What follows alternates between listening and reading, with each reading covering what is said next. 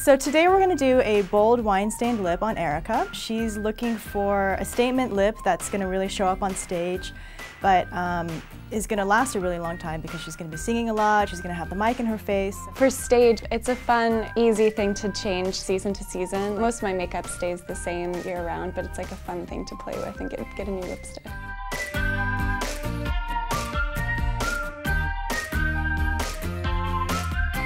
So what I'm doing is just taking a small fluffy brush like this, and I'm just lightly dusting the area around the lips so that it doesn't get into any creases. Then I'm just going to take this wine-colored lip liner and just outline her lips. When I apply lip liner, I like to use short strokes like I'm sketching, because if you try to do it in one line, it's just going to drag along the lips. I definitely think that the 90s are coming back. If you remember Drew Barrymore, Jenny Garth, you know, all of those girls wearing that brick colored lipstick. Everything always comes back in trends.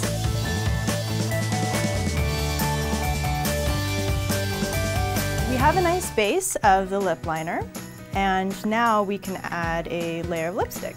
A stain has soft edges, it sort of fades. It almost looks like you've just been kissed. I feel like really bright, glossy colors are more for summertime, but in the fall you want something that's just a little more velvety. To me, this is just a regular conventional lip, and it doesn't quite yet have that velvety texture that I'm looking for, but it's a great base to start with.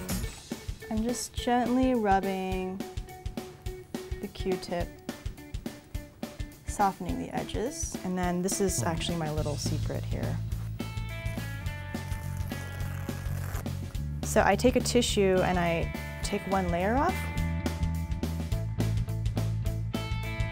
So what that does is the powder actually goes through the tissue. It just added a velvety texture to it.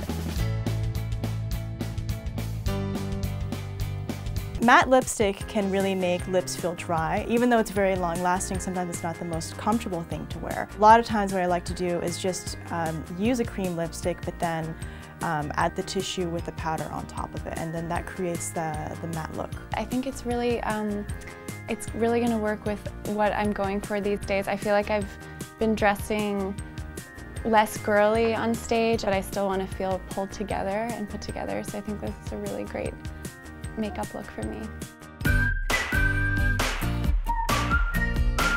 And that's how you get wine-stained lips in 3 easy steps.